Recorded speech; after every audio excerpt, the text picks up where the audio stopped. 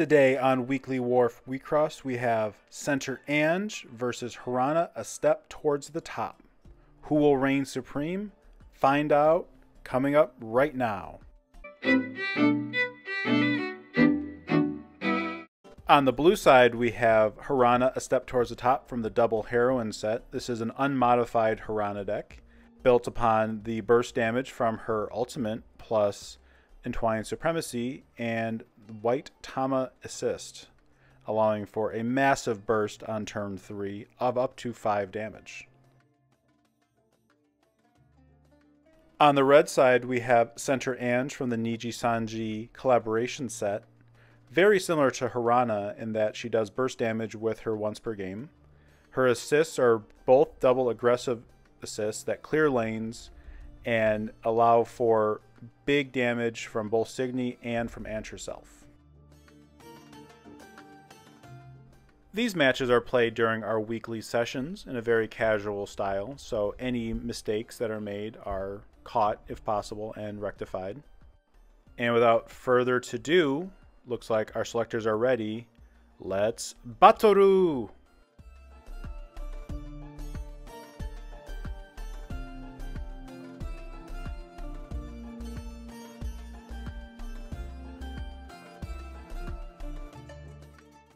Red is on the play first, so Ange takes her first turn.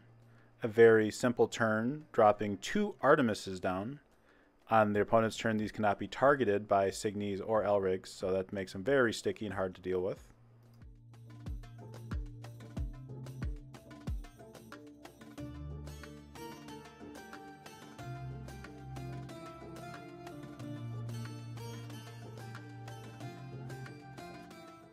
On these early turns, the name of the game is getting little bits of damage in there where you can.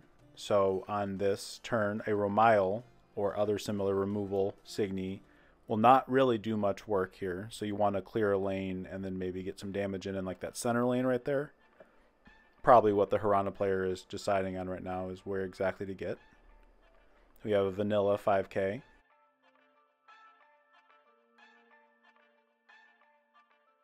And there's that Romile, unable to do anything. So we just got to get in for that chip damage. The vanilla 5k clears the top lane, and the Romile sneaks in for the first damage of the game.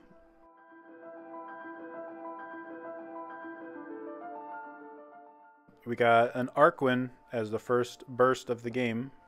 No valid up to Signy to target, so just drawing a card. And then Hirana is blocked by a Servant, so we're on to the next turn.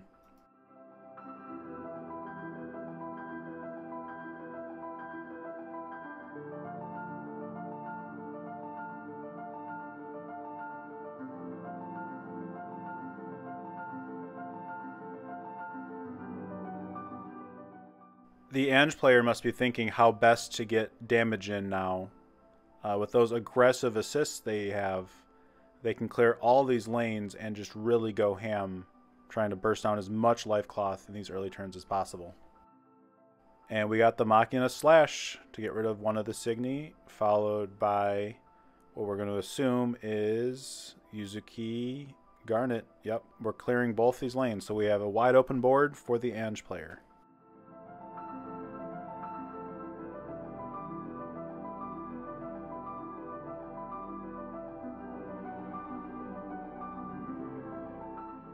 The red player then drops a Driver's Ed and another Artemis. This is a very sticky board for the Hirana player to have to deal with to get damage through. And now we start the attacks.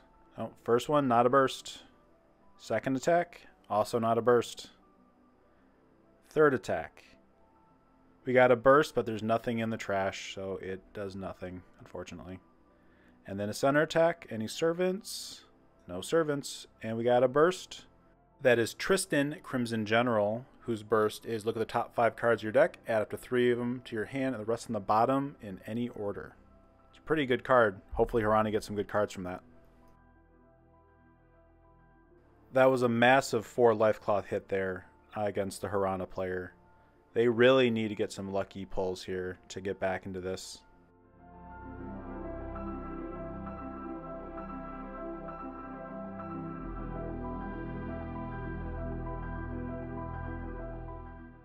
Of the 2 assists Hirana has, the Machina is useless at this moment for clearing any of these lanes, but the Tama can be used as it bounces a 10k or less back to hand, and the Artemises are strictly vanish effects only that it prevents.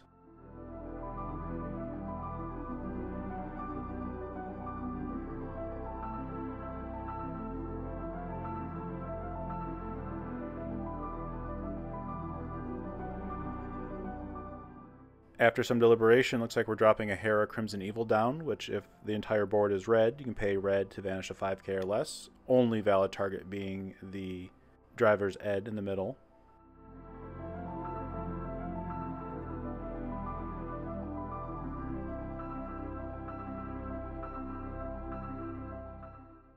Lancelot comes down next, paying 1 and vanishing a 5k or less, which targets the driver's Ed. It's a good target.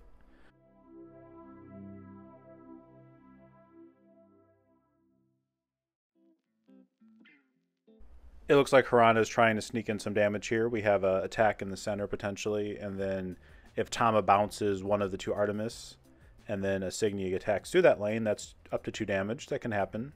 That's a nice way to get back into this.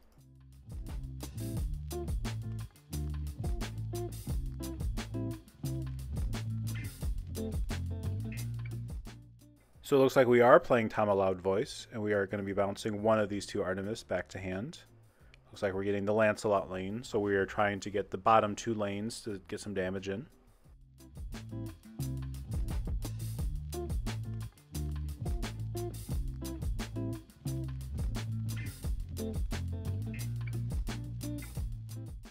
Does Hirana have a Signy for that top lane, however? That is the question.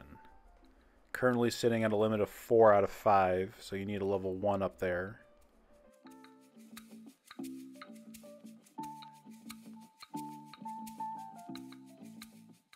Looks like that's a Hanyo, and that is over limit, so we'll have to clear that board up there. That's not a valid board state. I'm guessing that means Hirana does not have a level 1 right now, which is unfortunate.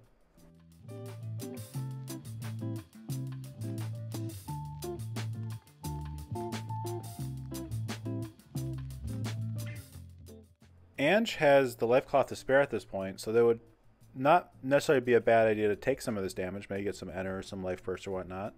But we'll see how defensive they want to be. Turns out very aggressive, so we are aggressively being defensive here. We're clearing one of those 2. Got the Hera. Are we playing the other one? We are playing the other one, so we are clearing both lanes, which really blunts the damage from Hirana back. That is a very rough, and even a servant. No damage at all from the Hirana player this turn. That is rough.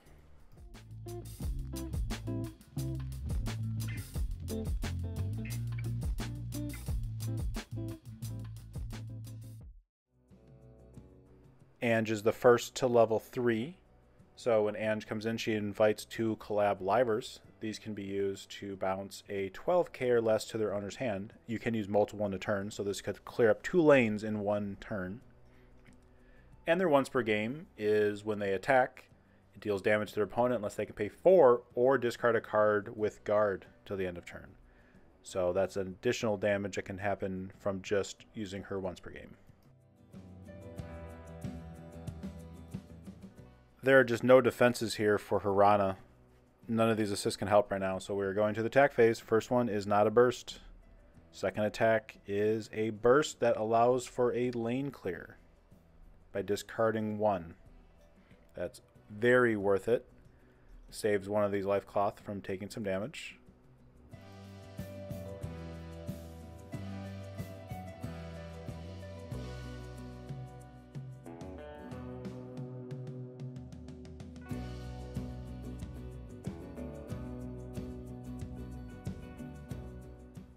And Yukime is cleared from the board, so that prevents 1 damage. Do we have a servant? We do have a servant to block that. So Hirana is just getting by with 1 life cloth left.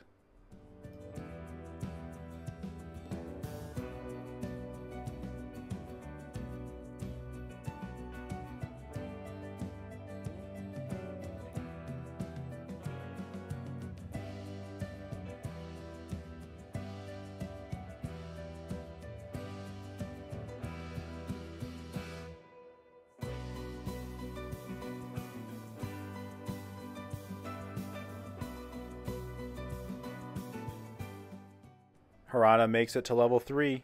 So what can Hirana do? When she enters, she draws a card and it charges 1. So gives them another card. Hopefully that helps.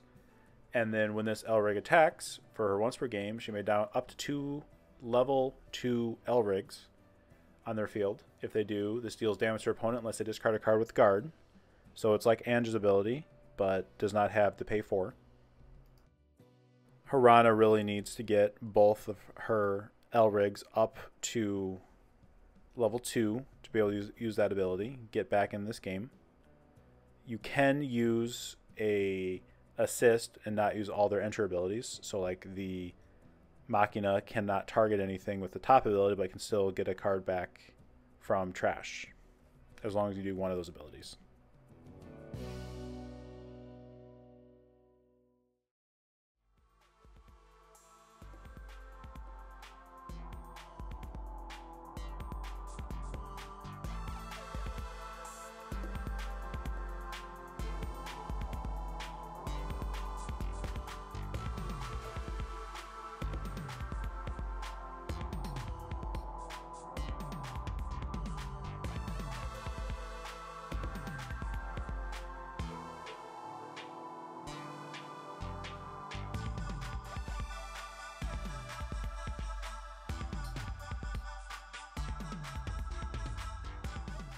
We are then going in for the aggressive Machina Smash, which does minus. It does not vanish, so it does get past Artemis's defenses there. So we have 2 open lanes, and we have our Machina at level 2. Tama will obviously be going to level 2 at this turn as well. So we are probably going all in this turn for hopefully a massive, 7 damage to try to get back in this game. Next, we have our first piece usage, go to the top. This will get a card tutored out from the deck. And since Ange is level 3, we'll enter burn them for 3.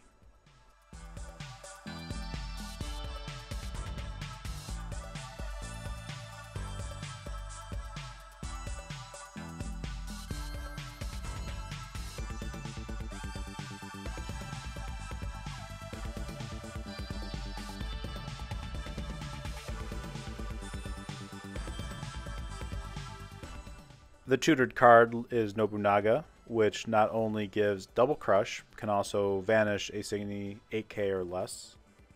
That'll be pretty nice for clearing up that top lane and then getting the double crush effect in.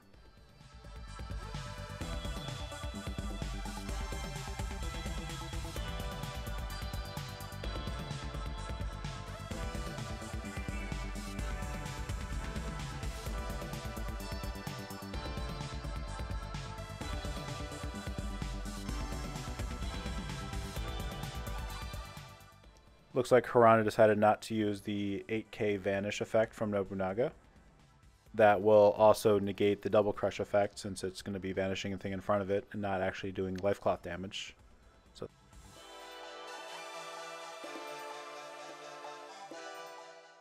a Halberd full armed comes down next. This will draw 2 cards by discarding a card and paying 1. It's not bad. Hopefully that gets another answer to fill that 3rd slot there.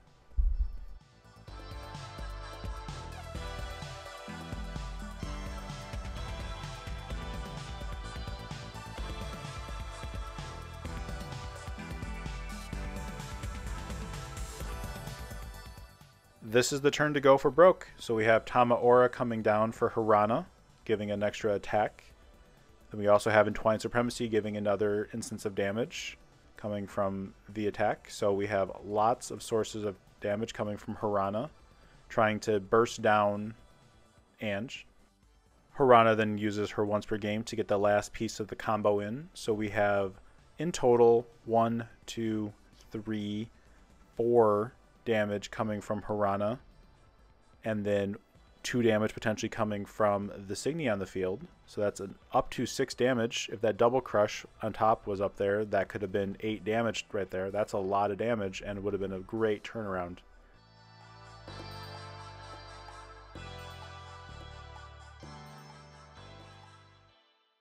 Looks like the Hirana player is just catching their mistake now. Good learning experience. Won't do it again in the future games.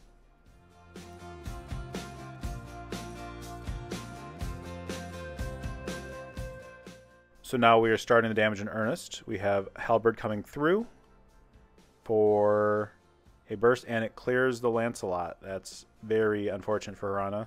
Negates the damage.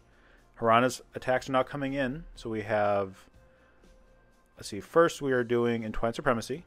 Damage comes through. It's a burst. Next up, we have the Hirana ability, tapping 2 level 2s for another instance of damage. No burst there. Then we have the damage from Hirana coming in next from the first attack. We have a burst there, no targets. And then there's shortcutting here. Tama would up Hirana. Hirana then would attack again for that last bit of damage, which does trigger yet another bursts. Burst differential right now is 5-3 in favor of Ange. But this game is currently tied at 1 life cost each. That was a pretty dramatic turnaround from the previous turn, but I want to say that Ange would have this in the bag now with those 2 collab livers still up and a couple pieces still up. This board will be quickly bounced and cleared, and I'm assuming there's going to be 3 damage coming through. Yep, we have Burning Curiosity, which will exile Nobunaga from the game because it was exceeded.